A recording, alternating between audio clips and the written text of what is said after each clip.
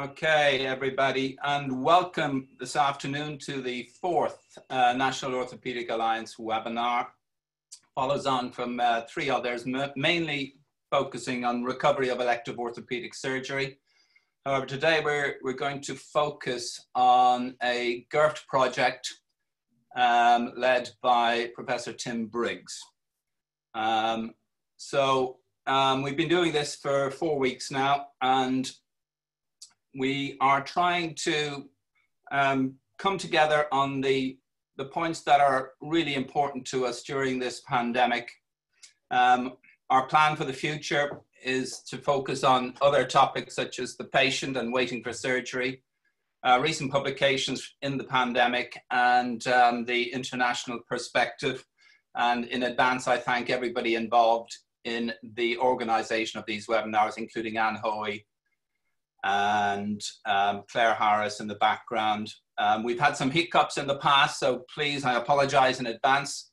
All of these things are subject to Wi-Fi connections, etc. So I'll immediately go over to Claire, and I'm going to stop sharing my screen, and we'll kick off. And I think Tim is going to start off, followed by Vinay, and then followed by Graham, and then hopefully at about 1:45, we'll field some of the questions that come through. Please use the questions and answers format for submitting your questions. If you have any other issues or problems, please use the chat forum. So over to you, Claire. Thank you. Okay, so Claire, ready to go? So I hope you can all hear me, and it's great to be here. Can we go to the second slide, please? So I'll just give you a little bit of background. It's Tim Briggs here. During the London pandemic, I was asked to meet up with David Sloman and his senior team at the Nightingale in London to ask a couple of questions, really. And the exam question was, what can we do new in the health service in London? Because it wasn't working that well before COVID, and it was felt that post-COVID we had an opportunity to do something really different. And the idea was to transform healthcare in London to be what David Sloan wants to be world-beating. So the first thing that was agreed was that within the current constraints of infection control that we have at the moment, and we know that is a pretty fast-changing development as you learn more and more about the virus, but the key was that the GIRFT methodology was going to be at the center of driving change and using the GIRFT data metrics in terms of improving quality outcomes. And we all agreed that what we wanted as the new norm when we restarted was in London, our trusts to be working at the current top decile of performance to become the new normal. And then leading on from that, year on year in continuous improvement of outcomes, which we felt would be best for the population, our patients, and indeed all the staff. We knew that would need harmonization of the clinical pathways and the processes to reduce unwarranted variation, which I've seen in all my visits around the country, from world-class outcomes to outcomes that were unwarranted and needed to change.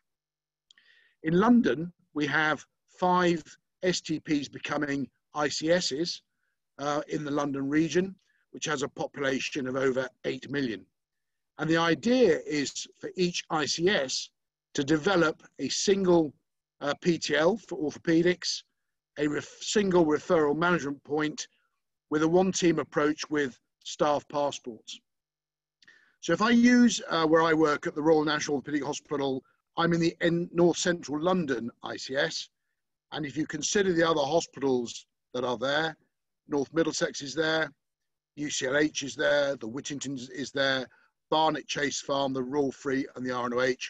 The idea is to become a one large orthopaedic trauma department of North Central London with a decision on what we do where to maximize the numbers, the outcomes, and therefore we would need staff passports to allow us, our clinicians, to move between hospitals to operate on where it was most appropriate. There has been GIRFT regional improvement support for the ICSs to develop and deliver their local plans, and also the GIRFT leadership the idea is that we can hold the ICSs to account for delivery of the top decile performance. So in effect, what that's doing is putting clinicians right back in the heart of change, delivering high quality care and driving the system to allow us to do that, which will improve our quality of lives, the outcomes of patients, and will also have a knock-on effect, I believe, in a very positive way in both teaching and also research. Next slide, please, Claire. So the methodology is we've started in orthopaedics on ophthalmology, and we are moving quickly to then include ENT, urology, gynecology, spinal surgery, and general surgery. And then we're going to follow that with other surgical and medical specialties because we now have the data both at a trust level, network, and ICS level. What we've appointed in the region in London, just to get it off the ground, we've appointed 5 GIRFT clinical coordinators for each of the ICS, for each specialty, and we've appointed a similar number in ophthalmology. What we're working on and we'll have ready within the next 2 weeks is dashboards at ICS level, allowing us to look at everybody's performance in terms of outcomes, readmission rates, infection rates, etc. And what we'll then be able to do is benchmark that to the top decile to demonstrate what we've got to do, what are the decisions we've got to do and make to drive the change that's going to produce the functionality at the top decile. We've started to produce best practice clinical pathways, working with the BOA, and we'll work very closely with the specialist societies. And really it leads on from what BASC are developing regarding the revision knee replacement, infected knee replacement pathways, and the number of centres we need to do that sort of work. The British Hip Society are going to do something similar. We've already seen it with the British Elbow and Shoulder Society, and we also expect that to see from the ankle group and also revision shoulders.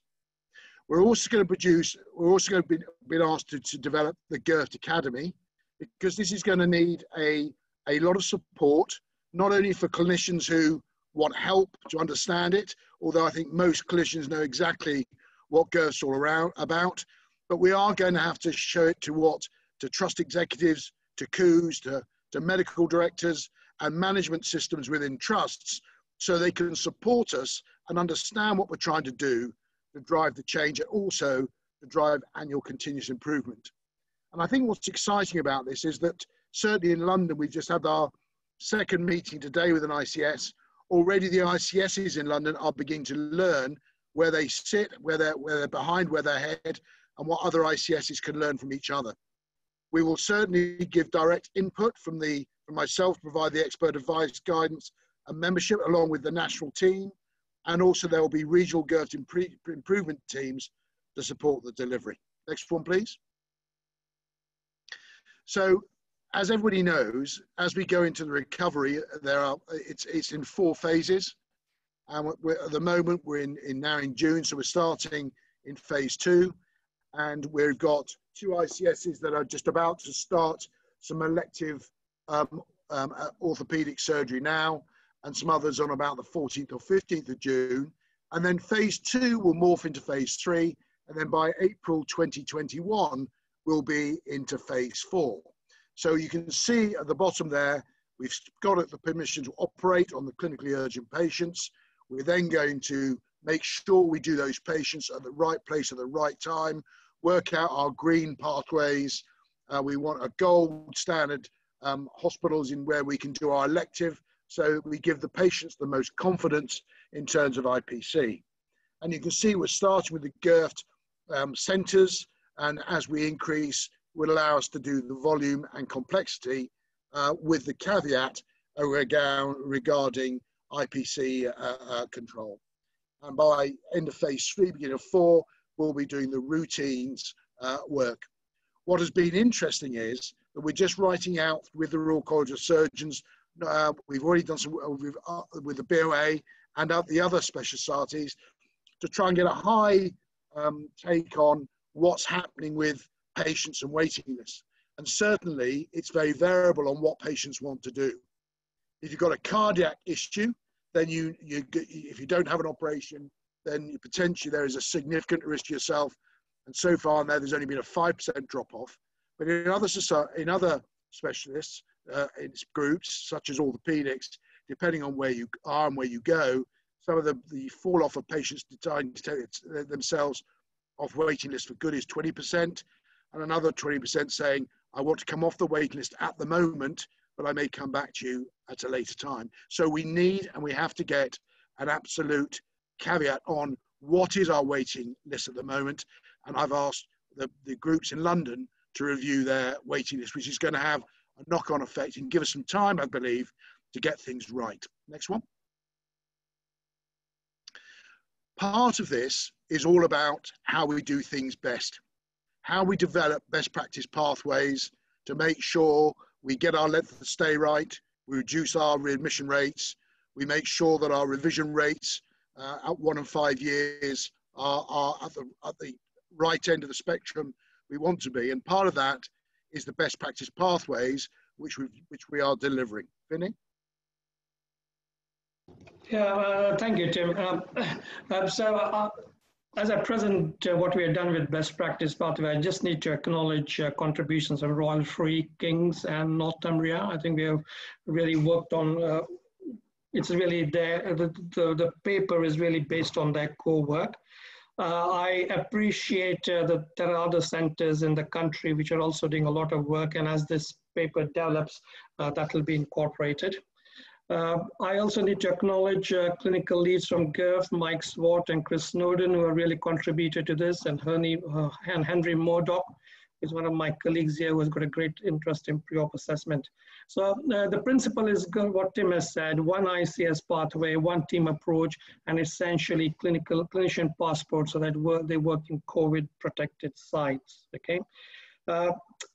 I have shared this document with the BOA, and this morning I got the first feedback. So we will continue to work on that, and very pleased that the principles of the document have been accepted. Like Tim said, there's a lot of work going elsewhere. I attended a Pan-London vascular meeting yesterday, and it was again on similar lines. The challenge is if there's a crisis, there's a limited timeline, so we have to make it operational, and at the same time we have to engage with everyone. So that's always challenging. Next slide, please. So this is a busy slide, but this kind of gives you an idea of how the pathway will look. It does go into 7 categories. Now, what is important to understand is as GIRFT develops, it will be working with the integrated care system. So there's a fair bit of input here to put in primary care.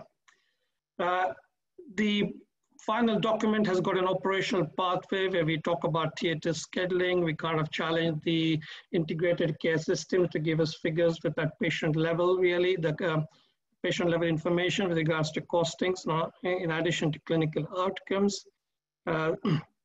We will require, the GIRFT will challenge about what we need for IT improvements, so we get virtual clinics going, and as clinicians move across sites. And like Tim said, there'll always be a challenge about different ways about procurement and amount of money that could be saved there.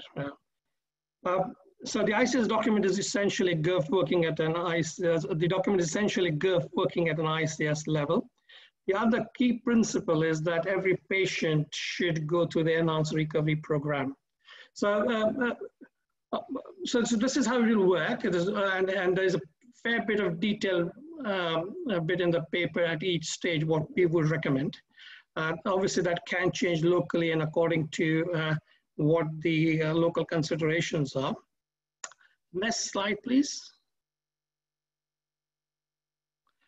Okay, so like Tim said, the recommendation first is inpatient elective work should be centralized to one COVID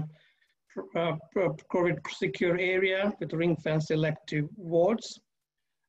We are expecting the ICS to model their demand and capacity as if that area works in the top decile of what model hospital and GIRFT metrics show. And that is a critical bit. So the idea is not to work what would be the average in the present metrics. We have to move to the top decile, okay? And there'll be one PTL per subspecialty to minimize wait times. Clinician passport, so they can move between hospitals, and there is an expectation with regards to positive surgeon volume and outcome, and that is what we'll have to go into the most common procedures or the most unusual procedures as well. Productivity needs to model on the basis of 4 cemented primary joint replacements on an 8-hour cutting list. That'll be an expectation. Next slide, please. And like I said, each patient should be treated to the top decile of an enhanced recovery program. So there are centers which are achieving length of stay of just 2 days for primary hips and knees.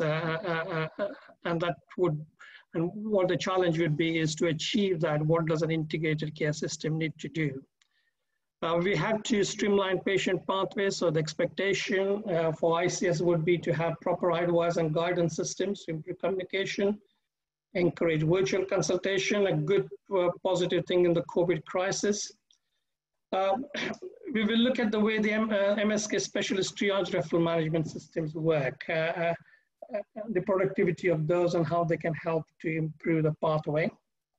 There'll be an insistence on regular job plan multidisciplinary team meetings with clear terms of reference about decision making and the governance of clinical and efficiency metrics. In the final document at the moment, we have, I think, 19 governance metrics and 14 efficiency metrics. But Graham will talk a lot more about the metrics later on.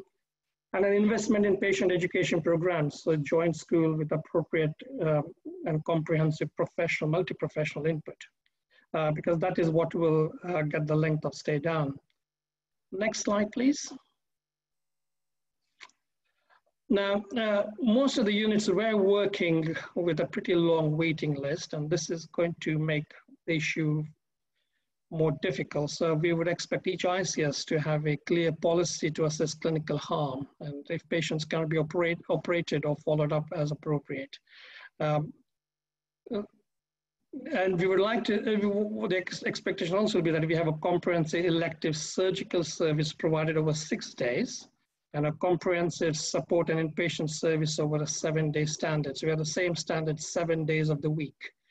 So I don't want this to be confused between 7-day working and a 7-day service and a 7-day standard. They're all 3 separate things. As clinicians move from one side to the other, it is critical that protocols are standardized, infection control procedures are standardized, WHO checklists, they should be more or less the same in every hospital or practically the same. What you don't want is a clinician going to a place and WHO checklists are different at different places, because that causes a patient safety issue. The recommendation is there is a single spinal anesthesia for elective patients, hip and knee joint replacement whenever possible. Again, standardized post-op pain management, standardized inpatient therapy, and clinically discharge criteria. Next slide, please. One of the critical bits which comes is patient experience. And if a patient brings up hospital, they have to ring up multiple people to get an idea of when their appointment would be, where they're on the waiting list, who will call them. So the idea is that each patient have a single point of contact.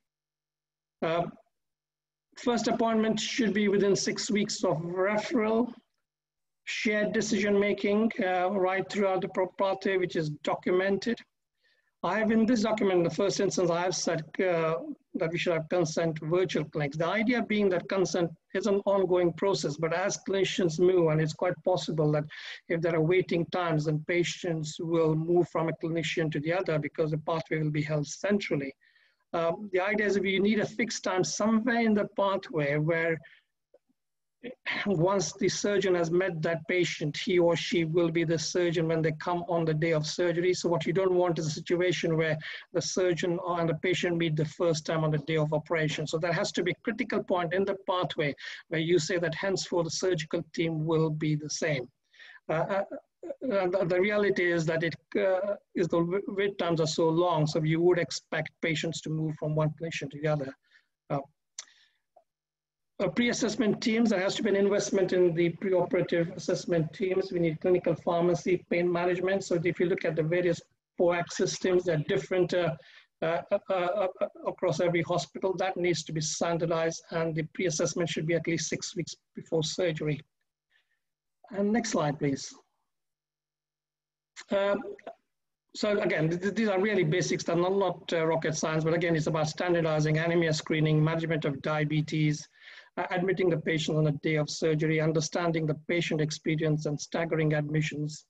And the critical bit is what prosthesis we use. So this is it should be an ODEP 10A rated prosthesis for all patients, unless there's an exception or there is a plan for any novel or different prosthesis to be used. And we all know about Beyond Compliance project and incorporation of that project into this. The recommendation is use of joint replacement as per best practice recommendations, and 80% of primary hip replacements in patients over 70 should receive cemented or hybrid prosthesis. Next slide. So Tim's already talked about the GIRFT Academy, and Graham will probably add more about it. But so in addition to the GIRFT deep dives, the idea would be how we implement it and support various departments of hospitals to achieve what would be the best thing for a patient. And that is what I'll finish and pass to Graham, really.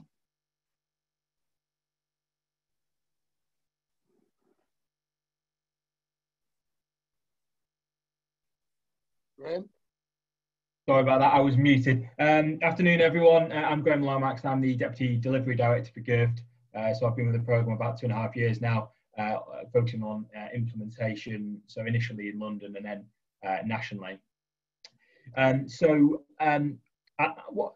see this project really as an opportunity to kind of turbocharge our efforts in implementation and really take on board a lot of the feedback we've had from trusts over the last year or so in terms of what would really add value and help them on the ground.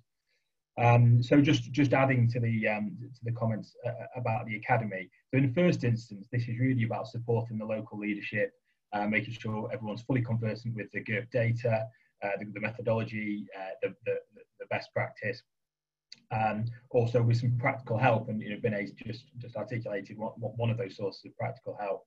And kind of bringing that community together really, so that those leads will have much more ready access to the national clinical leads for advice and support as they kind of develop and deliver their plans. And I think there's a lot of potential to expand this. So we're quite keen to get digitized content. And in the past we've often suggested trusts should go and visit other providers. That's still a good option, but actually that does take time and cost, frankly, to travel around the country. So we can hopefully bring a digitized offer to try and reduce the need to do some of that.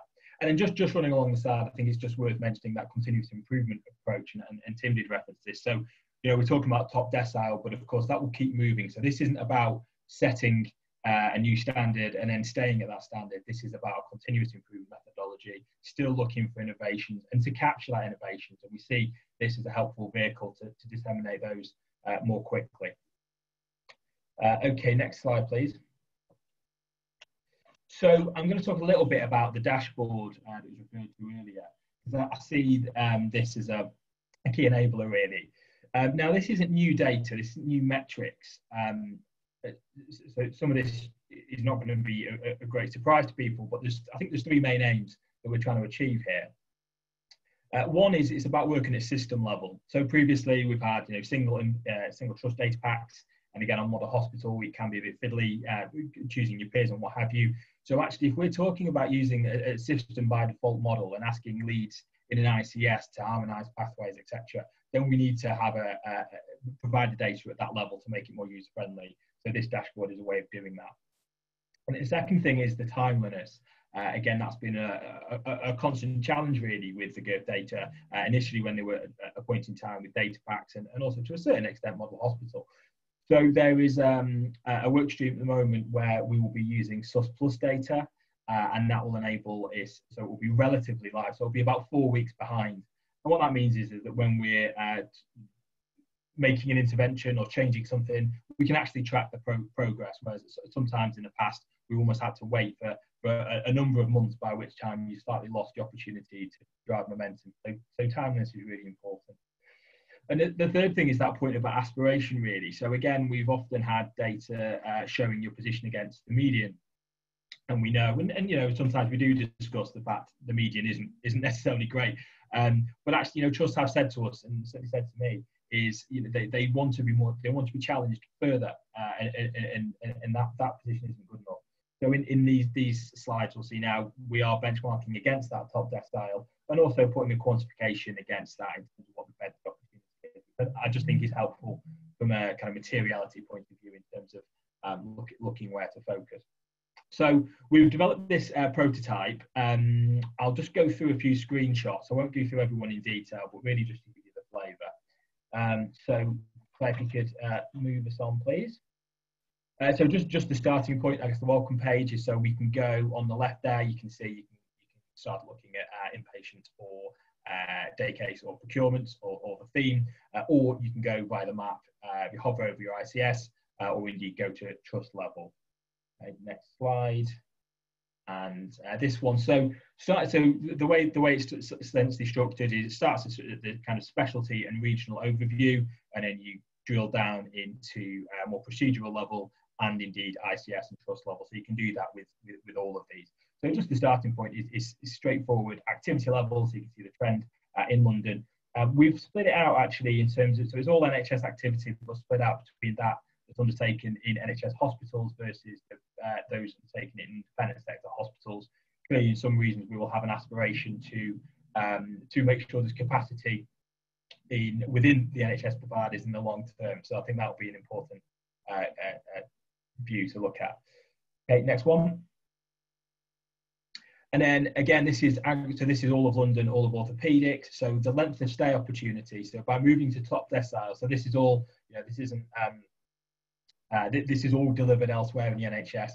We could achieve 21,400 bed day reduction. Again, it's easier said than done clearly, but this is what this is the overall opportunity. And the second graph is about infections, which actually is less of an opportunity. There's been a lot of good work done. Next one. So this then goes down to procedure level. So this is primary hip, and this is the activity at the ICS level. And again, you would then click on that and go down to the trusts within the ICS as required. So you can see the trends leading into COVID, clearly, the trends of activity. Okay. And then again, sticking with primary hip, that's the length of stay by ICS. So again, we can see some variation there. So top decile performance is currently 3.7. So that would be our first target. What I would say is I wouldn't think that we'll rest on our laurels too much with that. There are some providers getting some really good clinical outcomes down at 2.3, 2.4 days. So I think 3.7 is first stop on the way to further opportunities, I think. And just those opportunities quantified by bed days further down on the bottom half of the chart there. Okay. So similar for readmissions and return to theatres, funnel plots, as you'll all know and love from our data. So again, these are areas in London where it's been, the variation has reduced significantly over the last couple of years. We can still see there's quite a way to, or there's certainly opportunity to improve further. Okay, next one. I won't go into that one. Next one. So in day case procedures, so this is just at trust level and just shows the variation. So this is all orthopaedic procedures in the BADS basket. So nearly 500 procedures there from an opportunity point of view. And then the next slide takes that down so you can go into procedure level. And it's just an example on the next slide. So that's a single procedure. Okay, and then the next couple of slides. So we've gone into theatres now. Now at the moment, so this is theatres data straight from Model Hospital, which has an issue from a timeliness point of view. So again, there's a work stream at the moment through Model Hospital where we'll be looking to source theatre data directly. So we've got contemporary sources to have regular feeds again. So it'll be kind of 4 weeks behind. Again, I think that's important. A lot of these metrics, particularly theatre metrics, you always need to look at it in the round rather than any individual, but you can certainly build a picture up, and the average cases per list, for example, again, will be an important one to track, as long as you're taking the whole context into consideration. Okay, next one. Again, and that's just a quantum. So that again is the kind of old data source, but once we've got a new data source, I think that will be a useful metric just to see the opportunities that we've got to play with. And then we go into procurement. So again, lots of good work on procurement, and in some of the ICS have done some fantastic work. It's still, but there's still opportunity there. So it's still quite sporadic. There is probably about 4 million opportunity overall. As you can see there, about 2 million specifically on hip and knee.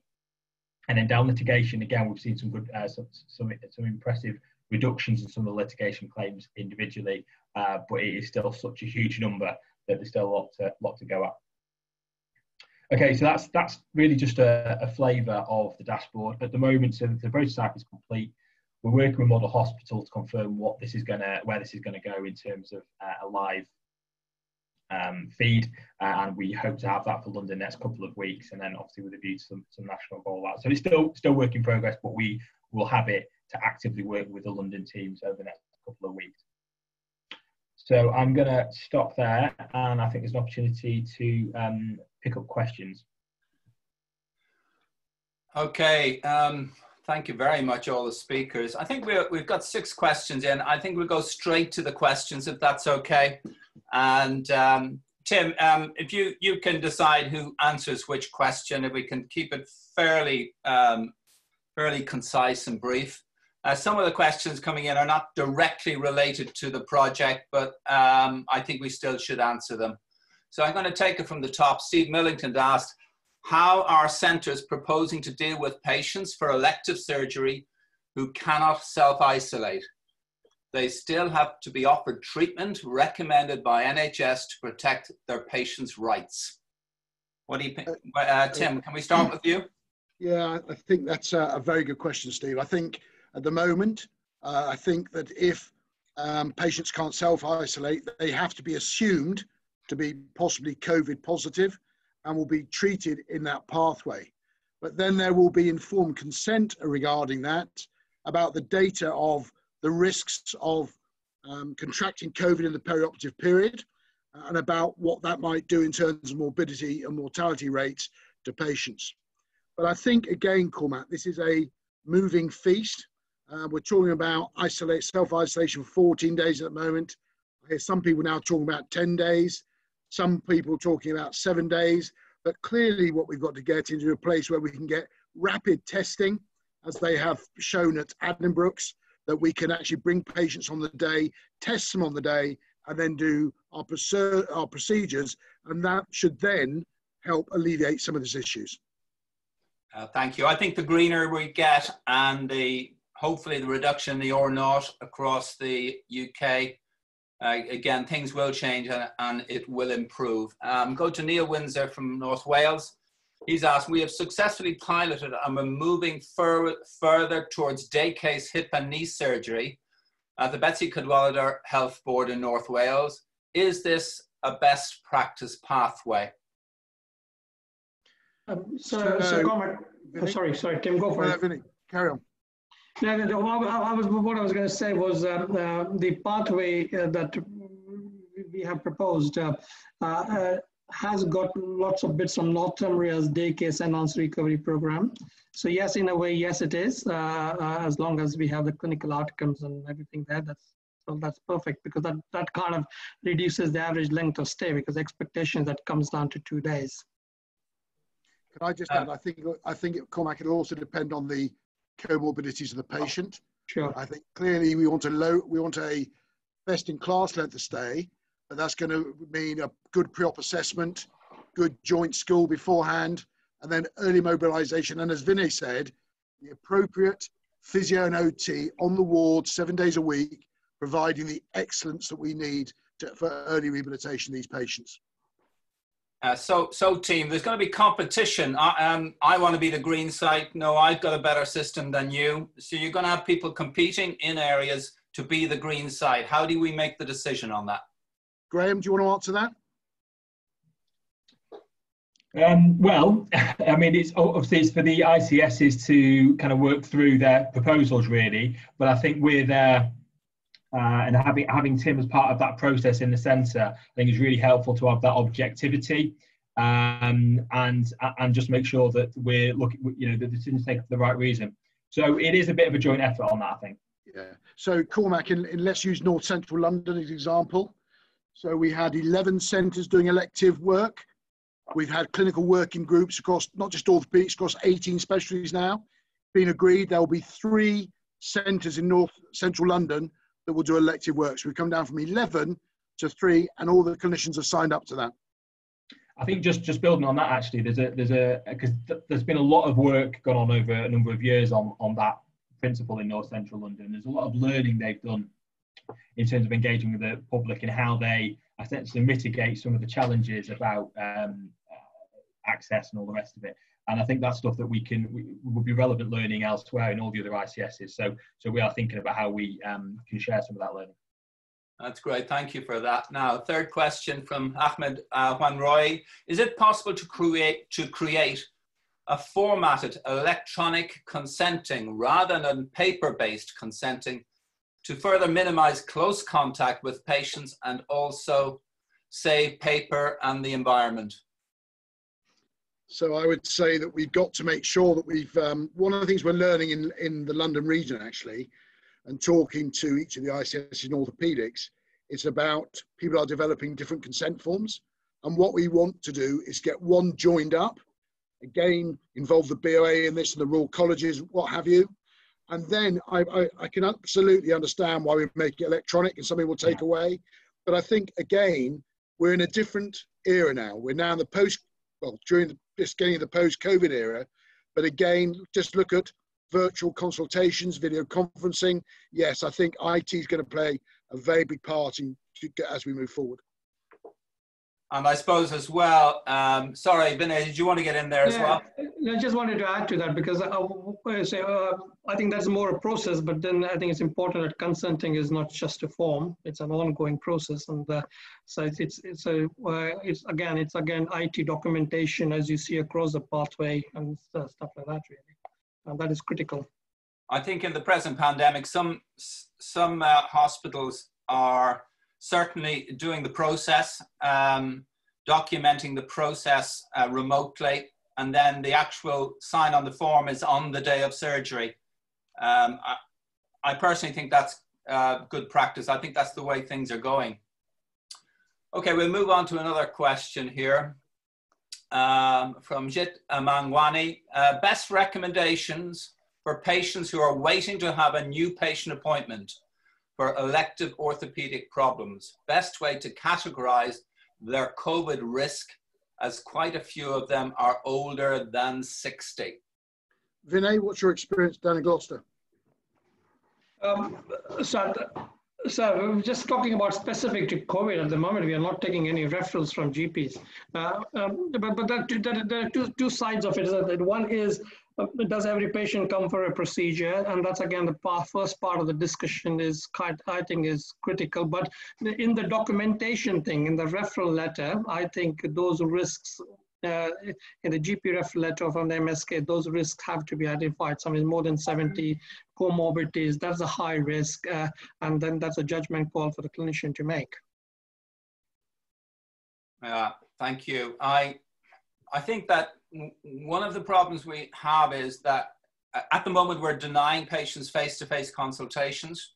Some patients are happy with that, some are not. I think the process of having a telephone conversation, seeing how many patients, could I get away with a video call here? Yes, no. Yeah. And when you come to the end of all of that, do I really need to see that patient face-to-face and then see them quickly? That's my personal view of things. Any further comments on that one? There's just the need of clinical assessment, because I think that shouldn't be, I know everyone wants to move to virtual. There will be a lot of pressure, but the clinical assessment and the need for clinical assessment, I think is very critical. So it has to be at some stage, depending on the local circumstances, the patient's circumstances, at some stage there has to be a face-to-face, at least one, I think, before surgery. But that's my personal view. Yeah, for first appointments, I think there'll be more face-to-face, but also it will vary between subspecialties. For hand and wrist, you can do a hell of a lot on a video call. For hand and wrist, it's a little bit difficult to examine a hip on a video call. So things will vary, I think, between subspecialties. So I move on to the next question from David Rees. Will there be an opportunity to provide a narrative to the dashboard from a trust perspective? If, for example, there were factors affecting productivity that would only be known by the local specialty. Shall I take that? Yeah, please do. Yeah, so I mean, in terms of being able to put that on the actual dashboard, probably not. But I think the point is that through this process, through the ICS coordinators, etc., that's where you would have that dialogue, go through the data, make sure there's an understanding and communicating up the chain about what that is and what the plans are. And the other point of that is, so, you know, again, for example, if you had that in, I guess, an old school data pack, you'd have to wait for a refresh and potentially be able to have that argument for a little while. Actually, here you'll be able to track, you know, what your plans are and what your progress is against that particular issue. So I think it's about, as always, it's about making sure that the right conversations are being had with the data and with the context. And again, you've got kind of a backbone, that hotline access to the national specialty lead to be able to provide that clinical support. That's thank you for that answer, Graham. We go on to Dominic Nielsen. With the identified long and growing waiting lists and the theatre capacity likely to remain similar, do you anticipate the proposed efficiency improvements being enough to accommodate that? Which is an interesting question, because I think the capacity might go down rather than go up. Yeah. Who would like to take that one? So I'll start and then ask Vinny to pop in. So first of all, I think our waiting lists are going to be different. I think it's going to affect different subspecialties in orthopaedics more than others. And I think we need to get a handle on that. As regards productivity and efficiency, I think, yes, at the moment, there is a real risk that our productivity will reduce because of IPC control and what have you.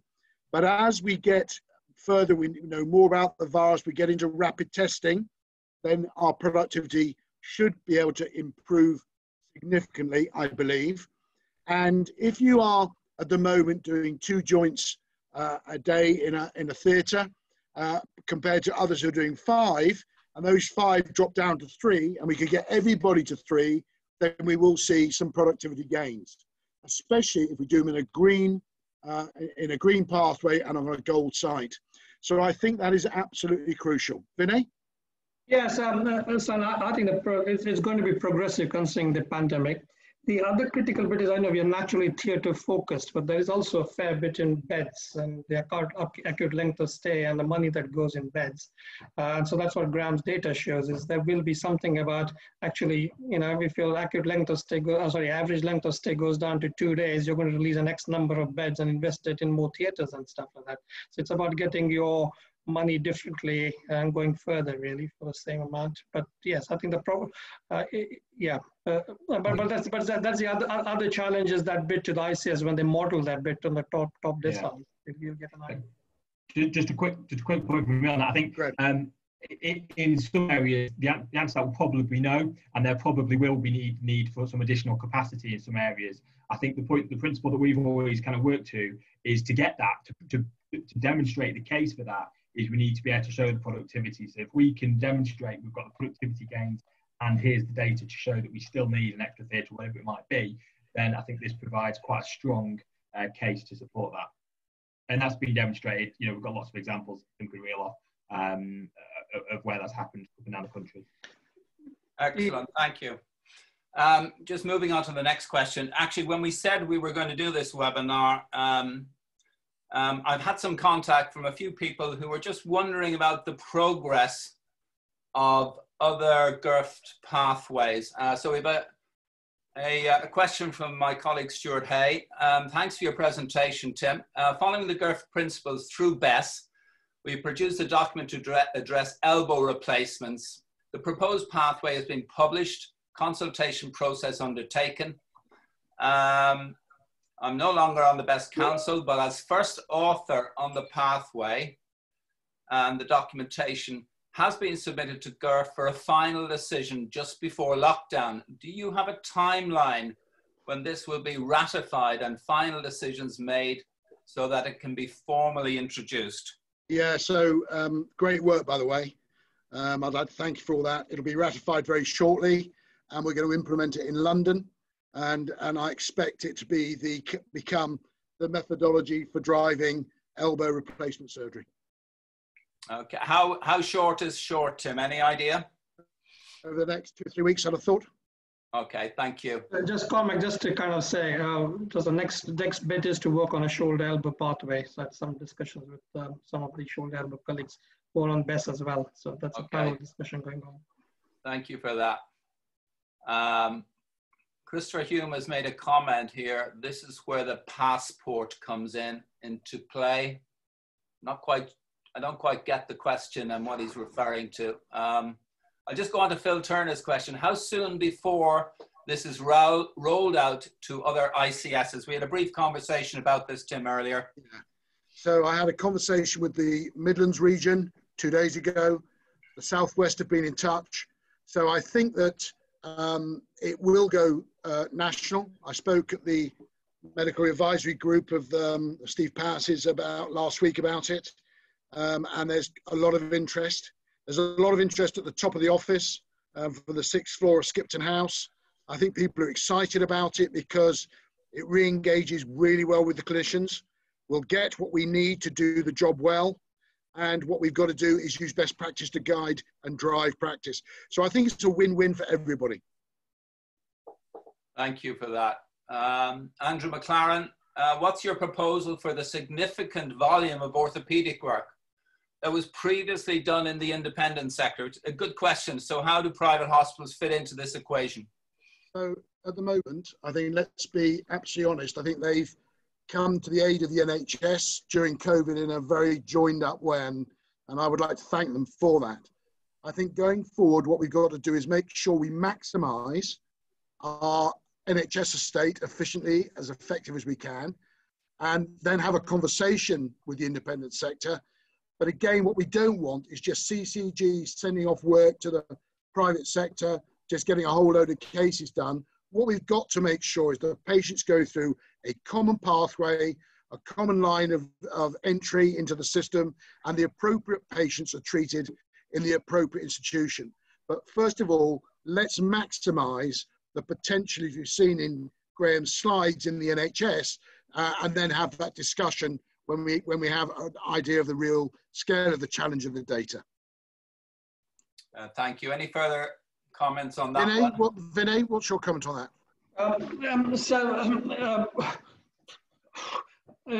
I think the independent sector is a thing, because I think in our patch, I don't know the latest figures, but I think nearly 30–40% operating happens in the independent sector, and it does link to not just the pandemic inefficiencies. We were inefficient even before. So I know we are kind of focused about saying because of the pandemic our theatre productivity is going to be down. I think we were inefficient before, and I think it just comes down to going back to being a very efficient unit and try to get all that work back in. And the other bit which the paper doesn't talk about is the implications for training and stuff like that. But that's another bit which is very important from what happens in the independent sector. Thank you for that. Just as far as passports are concerned, I think we have to think about the trainees as well with their passports, because they need to be able to follow the work. So in this reorganization, we do have to think a lot about training and how it's going to be delivered. So, Cormac, can I just come on that bit? I think that was probably, in a way, what Chris Hume's point okay, I get it now. I get it. Because there's also that bit is, if everything gets regionalized, what you don't want to happen is find two-tier departments. So it may be also about consultants going and working in regional centers. I suspect that is where Chris was coming from. Okay. So another question. We'll keep going until 2, if that's okay. So from Manawar Hashmi, how can we set up clinics in the current pandemic, keeping patients' safety in this group of older patients? That's quite a broad question, but we'll field it anyway. Tim? Well, I think at the moment, the elderly age group are still quite frightened about COVID. And I've had conversations with some of my patients on the phone. And I think that for the short term, I think face-to-face is going to be difficult. We've got to demonstrate to patients that they're in the right environment, i.e. green and a gold stand-up if we can. We've got to use the video conferencing IT where we find it very useful. If you've shown Cormac and sort of, you know, hand, wrist and a finger surgery, that sort of thing, where we can use that sort of that IT. But I think that we will get back to face-to-face, but it's going to be very different. We're going to have to think about social distancing in outpatients and what have you. So we probably won't see the numbers. So we're going to have to do an assessment and then decide the ones we're going to need to see face-to-face. So I think it is going to be a change for all of us. Okay, thank you. Should we be thinking about going to see these vulnerable patients in their homes or nursing homes rather than sucking them into a hospital environment? Has anybody thought about that? So at the moment, in terms of care homes, it's significant COVID risk at the moment in care homes. Many of them are still shut down. And I think, again, Cormac, a lot of it will come to, well, we certainly can consider that, but I think we as colleagues, we're all going to have to make sure that we're COVID negative. We've introduced at Stanmore daily temperature checks, filling in a daily questionnaire, and then weekly tests. So we've got to give the public confidence that when we go there, we are at minimal risk if we do that.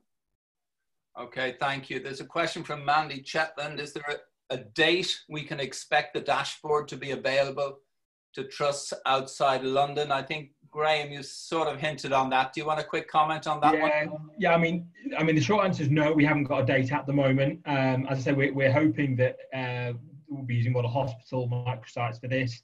I think we will have a better idea in about 2 weeks about what the overall rollout position might be. Thank you. Prakash Chandran, sorry, is there another comment there? No. Prakash Chandran has asked, can GIRFT provide with a standard risk of mortality and morbidity for additional COVID-19 consenting with the percentages? I'm just trying to read that again, but I'm not quite sure what that's getting at. Maybe. So I think, Cormac, so it depends which papers you read from Wuhan or from others. But if a patient has an operation with a general anaesthetic and they contract COVID in the perioperative period, the mortality rates can be as high as 23%. But on the other side, they've carried on doing cancer surgery in London on elective independent sector sites that are COVID negative, and they've had no ill effects. So I think it's very much data learning, data capturing at the moment. And I think it's too early to say, to be honest, about what the risks finally are. But there are risks, there's no doubt about it. Actually, I now get it. Can I refer, Prakash, to the recent Lancet publication?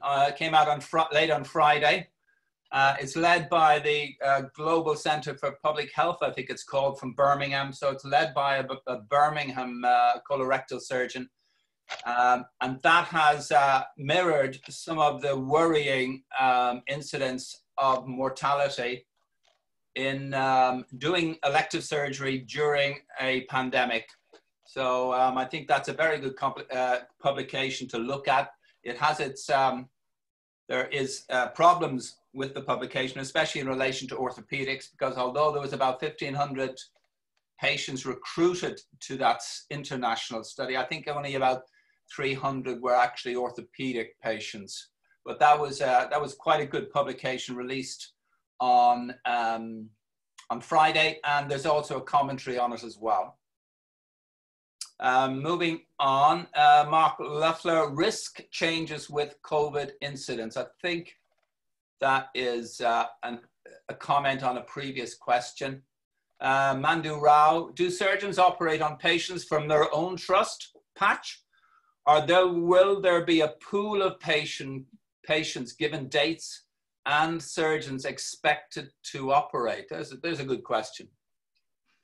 Okay, so in London, the idea is in each of the ICSs to have a single PTL. It will allow surgeons to move to different hospitals to do the complexity of the work. But what we will not have is surgeons turning up at a hospital, not having met the patients to carry out a procedure. What we want to make sure is this is in the best interest of patients, providing the best outcomes, and also in the best interest of the clinical community. Graham, anything to say about that? Yeah, I think there's a kind of almost an administrative point on this, because you know, what we're trying to achieve is equity of access, and we haven't got that in some areas. But as you allude to, you don't want to be pitching up and meeting your surgeon for the first time. So I think if the admin processes are able to direct patients at the point of entry, i.e. referral point, to the surgeon who will be able to do the operation, that some of those issues can go away. So what will happen with, what happens with patient choice? You know, Mr. Kelly did one knee, I want to see him for the other knee, but he doesn't quite tick all the GIRFT boxes. What happens there? What about the patient who says, I know my surgeon, I want to go back to him for the other side, please? So I would hope that will be acceptable and fine. What we've got to make sure is that all patients get, as Graham says, access. No one's disadvantaged. Everybody gets the care they do at the top decile of outcome. So that's what we're trying to do and encompass as much of this as we can. Okay, moving on. Andrew McDowell, what are your strategies for approaching the higher risk patients having more major surgery? For example, the 80-year-old with AF and diabetes. Delay surgery until the pandemic is gone, or proceed with caution in a green pathway with appropriate consent? Vinay, do you want to answer that? Yeah, I think it is that shared decision making, and that is what it comes down to. Is that depends on the patient's symptoms, signs, and the risk assessment that the clinician and the patient decides. It's got to be shared decision making. I don't think so one can answer that yes or no. I think there are patients, the experience so far is there are patients who choose not to proceed with surgery in this pandemic, despite the fact that they tick all the boxes, they're 2A or 2B or whatever. They choose themselves not to proceed during the pandemic, and we have to listen to that. Absolutely. So Cormac, can I just say, I've got to leave now for another meeting in 1 minute. Fine. But, Okay. But I'll leave you in the capable hands of Vinay and Graham. Thank you. Yeah, we'll be closing up shortly anyway, Tim. Thank you very much for that. Thank you. Okay, so if it's okay, we'll continue for another 2 or 3 minutes. Paul Smith asks, how are other centres dealing with patients who are unable to meet the isolation period? I think that's come up before, isn't it? It has, and I've seen it on the board's chat as well. I don't think so I'll be able to give a comprehensive answer to that one, but I can put something back in the system. There's significant regional variation around self-isolation, depending on the type of surgery. In other words, it seems unreasonable to ask a hip replacement to self-isolate for the same amount of time as a carpal tunnel. And I think there is regional variation on isolation. And as previously mentioned by Tim, the magic number seems to be coming down dramatically day by day. Yeah. And there are some people going to 2 to 3 days of isolation now, which I don't know if it makes any sense, but certainly a minimum of 7 days apparently seems reasonable.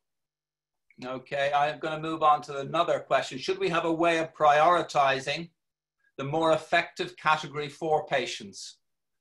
For example, hip replacements ahead of the less effective ones, e.g. hip arthroscopy. Wow, that's a question nobody wants to answer. I hope there's no hip arthroscopists in the audience. So that sounds an ideal one for Vinay. Well done. Thank you very much. So my take on this is that I think for a foreseeable period, we are going to be going according to clinical urgent cases. I don't think so we are going to who's first on the waiting list, who's next on the waiting list. And I think that will be for the, in my view, it will be for the clinician to decide if there's something that I'm not an expert on hypotoscopy, but there's something really clinically urgent about that hypotoscopy, then they just have to be justified, really. But from what I know, I think it'll be a tricky one to categorize a routine operation over clinically urgent operations for a few months at least, I think. I agree, and certainly in shoulder and elbow, I can't see myself getting through an MDT to do a subacromial decompression in the near future. And I think in some respects, it helps us pause and reflect on our scope of practice and what works really, really well and what may have unpredictable results. So that's a good question from Mark. Moving on, Avec Mitra, with the challenge in structure of delivering service, how is this going to factor in training? We touched on that, but again, I'm going to bounce it back to you, Vinay, if that's okay. What do you think about training? So I think as this rolls out, we are going to learn about this, and I would think that the job plans of the trainee, the timetables of the trainees, we have to accommodate that. There are models around the country where trainees are going to, for that matter, worked in the private sector. And I think your suggestion earlier about trainees' passport is very critical. I think increasingly these HR issues had to be dealt with at an ICS level to do that. And I think we have to respond to that in kind, I think, because that's a critical issue. Okay, thank you for that. We've just got 4 questions, so we'll continue. I understand people need to leave, but we'll hang on in there for a little while longer if Graham and Vinay can stay with us.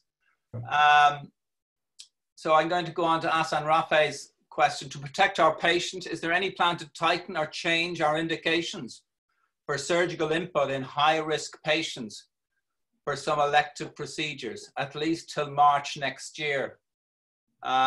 So that's an interesting one because we have changed our indications as advised by the BOA for trauma. What about elective surgery? It's a good question. Graham or Vinay? So it's that bit about kind of the ethical and what you call the philosophical discussion making here.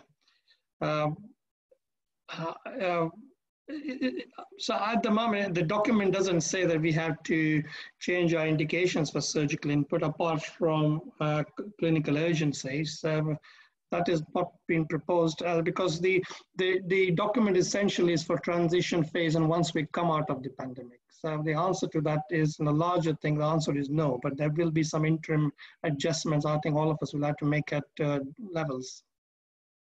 I don't know, Graham, if you got to add to that. No, that's fine. I think we just need to think again about whether we have exhausted conservative management of the various conditions that we have. Just ask ourselves that question instead of once, twice. Lauren Vandenberg, can you please repeat the other work streams that would be focused on after orthopedics? Yeah, so in fact, I think someone's answered it for me in the text, but yes, that is correct. General surgery, urology, ENT, spines and gynae. So that's wave 2. There are plans, as you can imagine, Tim is keen that we do all specialties very quickly. So Lauren, I know gastro will be of interest. That'll be somewhere in there, I think. So yeah, but those 5 are the next. Okay, the next question is from Christopher Hume, and it's been answered by Lucy Davis, but we'll pose it again. So does Tim anticipate surgeon and their patient going to a green site, which may not necessarily be the surgeon's own institution? And I think the answer is yes. Yeah. I don't know if there's any other Vinay, do you have any comments on that? Is it good, bad? It means that you have to get used to a hell of a lot of different teams in different places. So my experience about reconfiguration that we did in Gloucestershire, I think there is a learning bit in the beginning, but most clinicians get used to it. But I guess there is something about in the initial phase how you come to know the team. One of the things the paper does specify, and I didn't say it in my talk, is that it is expected when we look at theatre productivity, it is expected that theatre teams stay as consistent as they can. Yeah. So that is a kind of a cultural change we'll be asking theatre teams to do, just to help that process really. But I think that's a good point, and I think they will be learning in the initial few weeks. Yeah. I think I think that's another reason why it's so important to have some harmonisation of processes, so that actually, you know, it's not as different when you go to a different institution as perhaps it is at the moment. I think there is a kind of softer element to it though as well, of course, in terms of you know, feeling part of a team of the institution, the ICS, and those are all things we need to think about. Okay, thank you. We've got 2 questions left, and I'm going to stop it there. Claire McKechnie-Mason from the Orthopaedic and Oswestry, one of my colleagues. What's the role of clinical audit and service evaluation in the GIRFT project, with dashboards, best practice pathways, innovation that come out of this work to improve patient experience and safety? So where does clinical audit fit into this in the future going forward? So in the paper, once it gets shared, like I said to you, there are the MDT is regarded as the core of moving things forward. There are very clearly defined, and this is the first paper, and I'm sure there'll be additions as to what the governance metrics will be, both clinical and efficiency. And I think the GIRFT Academy will, I think, come and play a big role in this as it develops with regards to QI projects, because there'll be ideas at one place and how you kind of make those ideas national, how you get the change management systems in place. And I think that will be a critical bit of this. I'm sure Graham has got something to add to that. No, just to echo that, I think, you know, again, it goes back to that continuous improvement and learning principles that we've got to make sure are embedded into the GIRFT Academy. So I think that fits very nicely with that. And I think we will have more audit tools available and more standards. And when we have standards, we have good audit. So I think I think, Claire, there'll be lots more for us to do in the future if this project rolls out. Okay, final question. Many thanks for the organization of the session, blah, blah, blah. My practice is in Cumbria. I would like to ask the panel 2 questions. How can we use MSK to triage the elective referrals? And number 2, how and when can we resume the research trials we have prepared and had to stop due to the pandemic? I know on the second question, there's been certainly recent guidance from the NIHR about restarting research and recruitment. Bene, do you want to give us maybe for the first question? Yeah, so Chris, I think there are ICSs or STPs around the region who have got a very successful MSK triage system. I'm quite happy to have a separate conversation and kind of say which those are and how that can be helped, because that is a significant variation across the country. MSK triaging. Thank you. I think it's a big opportunity, and I'm thinking of one ICS at the moment where there's a lot of variation even within the ICS because of different commissions and all the rest of it. So we've got to get that sorted. And then finally, just some comments on the research trials and activity. I think everything is getting up and running again in recruitment in a safe way. That's my understanding. Anybody know anything else about the progress of clinical trials? I'm afraid I don't. Okay. Look, I think we're exhausted. We all need a glass of water to cope with our dry mouths. And I'm going to thank all the speakers, including Tim, who's not here at the moment, for contributing to this webinar. We'll be having some more in 2 weeks' time. And then just briefly, if I can share my screen with you. There. I go to my very last slide, which is the close and thank you slide. And I like this little saying that I found in a recent publication. And on that note, I'm just going to close it down. Once again, thanking all involved, Anne, Claire Fallon, all involved in the organizations of these webinars. And hopefully we'll see you all in about 2 weeks' time. Thank you very much. And I'm just going to close it now. Bye now. Thank you. Bye. Thank you.